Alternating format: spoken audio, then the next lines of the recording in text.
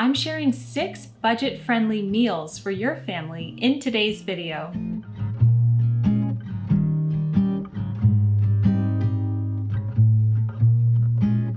Hello everyone, Jennifer here, and welcome back to the Daily Connoisseur. I have another What's for Dinner video for you today.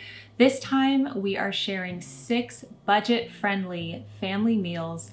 These are all super tasty, crowd pleasers, but they're also very affordable to make. Today's video is a collaboration with my wonderful friend Robin from Faith and Flour. I love her cooking videos in particular, and she's going to be sharing 6 of her budget-friendly meals with you. So I will leave Robin's video down below. Make sure you check out her video as well. All right, let's jump right into the meals. Today, I'm going to be making tomato feta pasta. That's that viral TikTok recipe. Slow cooker cheesy beef and potato casserole. Chicken pot pie stromboli. Spinach mushroom quiche with herbed cheese. Tuna melts on croissants. And clam chowder. Let's start off with the tomato feta pasta. Now this is a very popular recipe right now. It went viral on TikTok. Everybody's talking about it, and I made it at home. It's delicious, and it's also very cost effective. So I'm breaking down the cost of all of these meals for you, and you will see them here on the screen. Of course, these are the prices in California. Some things to keep in mind, for example, you might not need to buy tomatoes because you grow them. My tomatoes are not in yet, so I had to buy them. But the total for this meal was $11.17 divided by 6 people, which is what we have in our family. That comes to only $1.86 per person. I will have the recipes all written out in printable form for you in my corresponding blog post, so make sure you check that out. Okay, so you're going to preheat your oven to 400 degrees Fahrenheit, and in a prepared casserole dish, you're going to add your cherry tomatoes along with the garlic, olive oil, salt, and pepper, and you're going to mix that all together so that the tomatoes are seasoned. Then you're going to put the feta in the middle. Now, if you have a block of feta, that's the best, but I couldn't find that, so I had the crumbled feta and it worked just fine.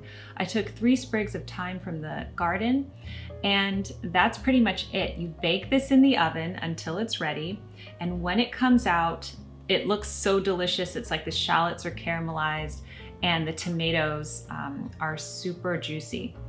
So then you're going to pour your pasta on top. So cook the elbow macaroni according to the package directions and stir it all together. And it creates a delicious cheesy sauce with the tomatoes. You can top with fresh herbs if you like and a little bit of lemon zest, and this is so delicious. This is one of my new favorite recipes. I can see why it went viral. I'm serving this with a simple side salad, and I'm using the Yo Mama's salad dressing, which are my favorite, and I will leave those linked down below. And that's in the creamy Italian. So tomato feta pasta, you've got to try it. It's so good. Okay, next, let's talk about the slow cooker cheesy beef potatoes. The cost breakdown for this recipe was $12.96, and divided by 6 people, that's $2.16 a serving. This is a crowd pleaser, especially if you have children, and you can make it in the slow cooker, so it's a wonderful meal to put in the morning, and then you can enjoy it in the evening. So I'm going to spray my crock pot with cooking spray, and then I line it with the potatoes, which I have sliced as if you were making a gratin, and that is really what this is. I top that with ground beef. Now, I like to freeze a ground beef ahead of time. I like to make it and freeze it and then use it for recipes like this, but you could also cook it up fresh as well. So I put ground beef on top, and then I'm going to put taco seasoning on top of that. And then this is slightly suspect, but I am using a can of cheddar cheese soup. That was what this recipe called for, and I found this recipe on Pinterest. Don't normally like that type of thing, but it was pretty good. You could definitely substitute that for a bechamel that you make as well. I'm going to top that with cheddar cheese and pour some broth over the top, and then you cook it on low. And this is what it looks like. It's really hearty and very filling, and everybody liked this dish. It's like a really cheesy ground beef taco potato gratin.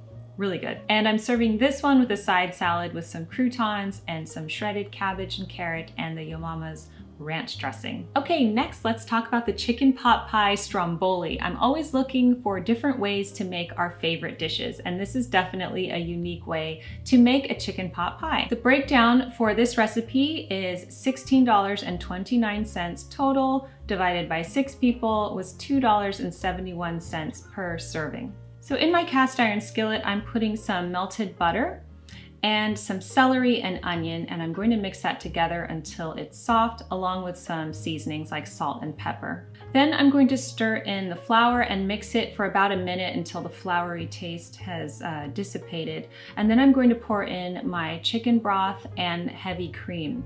And I'm mixing this together, and it's going to form that luscious, creamy bechamel sauce for the chicken pot pie.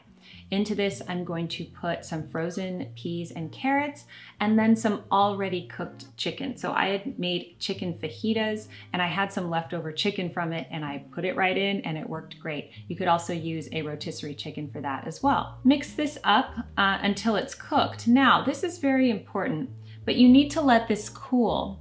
Do not put this into the puff pastry while it is hot. So you have to let it cool, wait a while, or put it in the refrigerator. And while you're doing that, it's time to roll out your puff pastry. So you could roll that out on your cutting board. Once the mixture is cooled, you could put it inside the puff pastry, and then you're going to sprinkle cheese on top of that, yummy, and then wrap the puff pastry around this mixture. And you're going to seal the edges with egg wash and the top. Put some slits into it and bake it in the oven. And it did kind of explode, but it was delicious. Puff pastry is always so good. And this was a fun way to eat chicken pot pie. And I serve it with a simple side salad again. Next is the spinach mushroom quiche with herbed cheese. I make this all the time, and my secret ingredient in here sends it over the edge. But first, the cost analysis. The total to make the quiche is $19.26. Divided by 6 people comes to $3.21.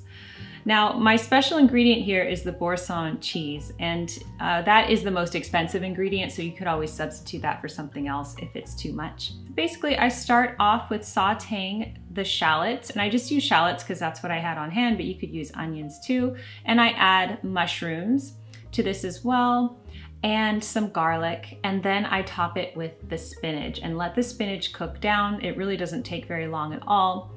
Into this, I crumble the Boursin herb cheese, and I love using herb cheese. It just adds such a good flavor to this quiche. It's really good, so I recommend you try it along with another cheese of your choice. You could do Monterey Jack or cheddar. And you're going to let this mixture cool slightly. In a separate bowl, you're going to mix together your eggs and your milk. And this is just the classic combination and how you can make really any quiche, and I vary the ingredients all the time. Then roll out your pie crust with some flour and place it in your deep dish pan.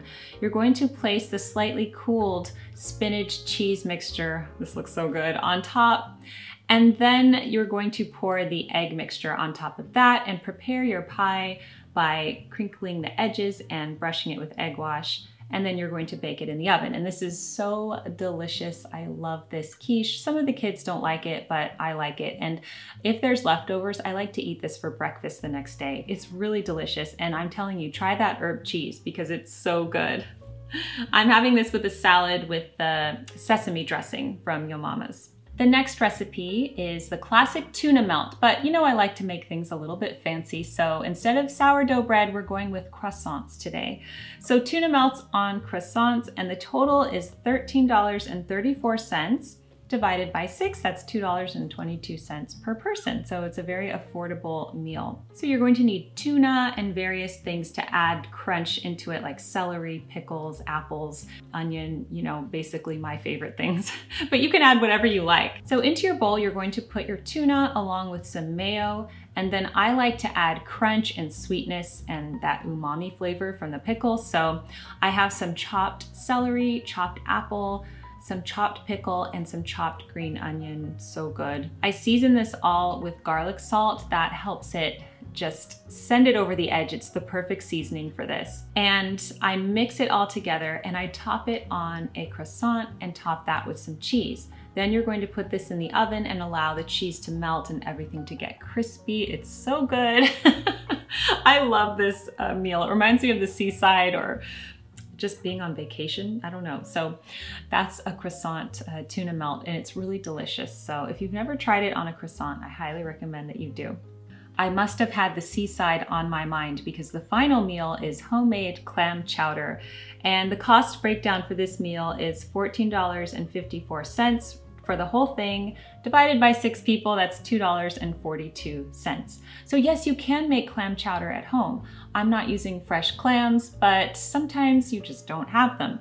But that makes this meal affordable. So you're going to start off by cooking your bacon. Now I had bacon that was already cooked from breakfast, and I reserved 4 slices for this meal. So I didn't cook the bacon, and I didn't use bacon grease to saute the celery, but if you have the bacon grease, leave that and saute the celery in it, and it's really good. I'm adding the onion and the celery, and I'm sauteing this over medium heat, and then I add all-purpose flour and I stir for 1 minute. Then I add the milk, stock, and bay leaf, and I stir it until a thick sauce forms.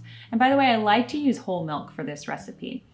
Some recipes call for cream right away, but that's a bit too heavy for me. Then I add the potatoes and I cook until those are tender, about 15 minutes. And then I add the clams and I stir it to combine, and I cook for a few more minutes, but not too long. You don't want the clams to get rubbery. Then I distribute this among soup bowls, and I like to top it off with a little drizzle of heavy cream that just sends it over the edge with chopped bacon, hello, and some parsley. And this is a very satisfying, delicious soup. It's so, so good. And it really does keep you full. You could eat this with a nice loaf of crusty French bread, and it would be so delicious. Thank you so much for joining me for today's video. I hope you enjoyed these budget meals. If you enjoy my What's for Dinner cooking videos, please give this video a thumbs up to let me know. Don't forget to check out Robin's budget meals. I will leave her video linked down below. Thank you so much for joining me today on The Daily Connoisseur. Keep calm and remain classy, and I will see you in my next video. Goodbye.